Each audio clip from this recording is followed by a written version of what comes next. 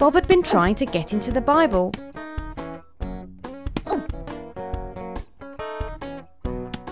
but had not found it easy.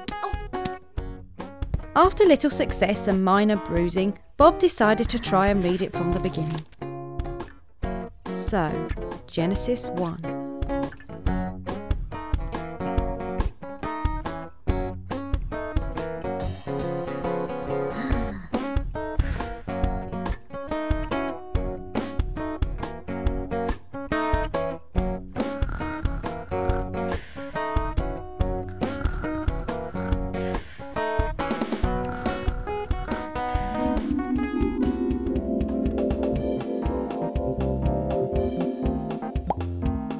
Welcome to the Bible, 66 books for the price of one. Not your ordinary novel, each book written by different people at different times.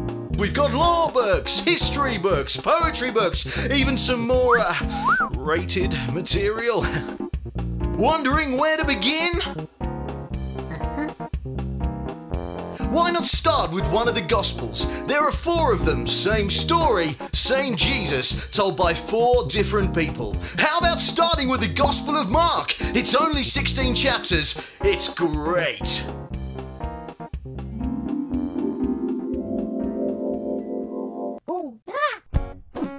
So Bob decided to read Mark's Gospel and found he could do it in many different ways.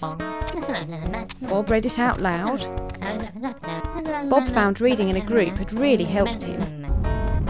He read it when he was travelling. He read it in different translations. He listened to it.